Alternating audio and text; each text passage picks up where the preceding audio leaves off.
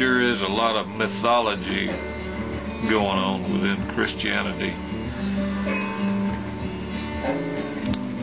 People are worshiping demons and devils. You know, Christians have a way of brushing off the verses that tell us to study to show ourselves approved.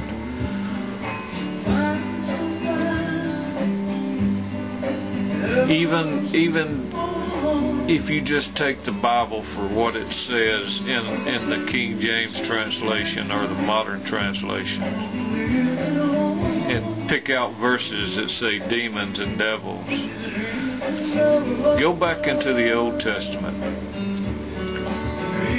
Demons and devils were nothing more than idols,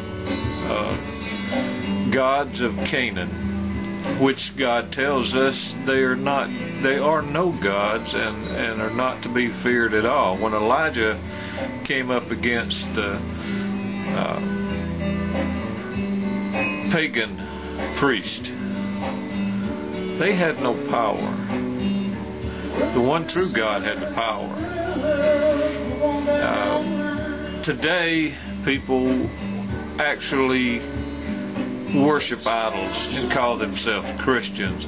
They use the medieval translations and practices of demons and devils being real.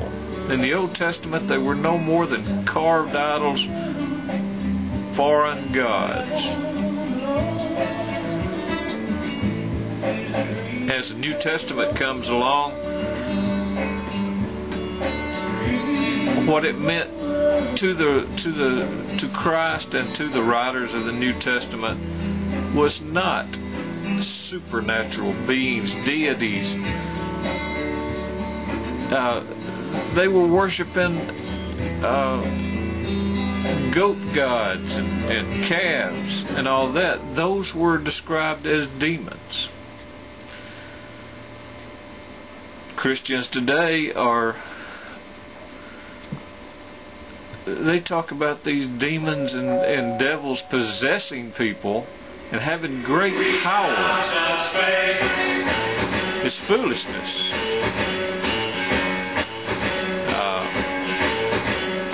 And it can have an effect on people.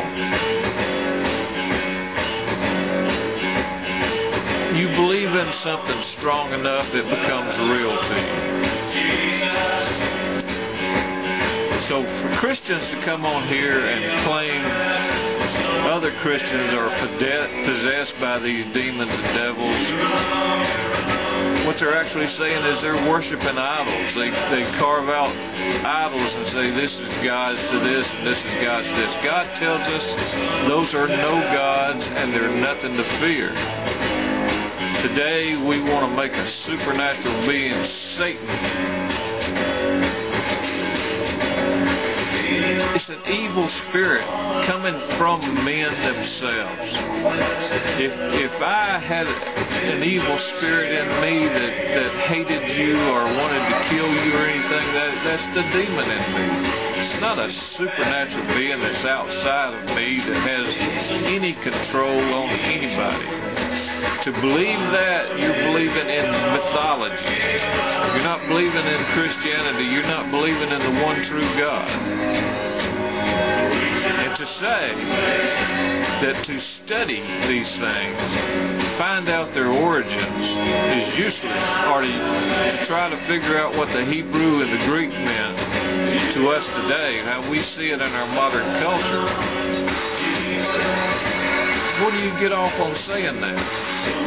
You're making yourself without sin by avoiding all the things that the Scriptures really say are sin. And there's a vast number of them that I see the Christians on here that are accusing everybody else of being demon-possessed. I see those Christians committing these sins and covering them up with the blood of Jesus and saying everybody else is wrong. may get you somewhere in this life, but you're heaping up your rewards today. And that's all you people are doing. You're worshiping Christ for fear of these things that don't exist. You're worshiping Christ for what reward you can get, and you say you're blessed. You know, in scriptures it talks about the priest. Well, you know, didn't we do this? Didn't we do that? But there's still poor among you.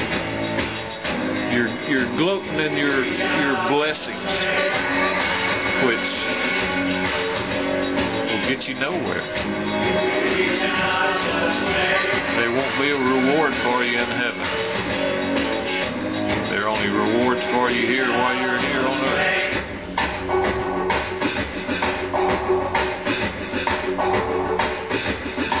If I had never heard of Christianity and came on here and had to make a decision whether or not to be a Christian by what I hear these Christians on YouTube talking about, wouldn't be for me.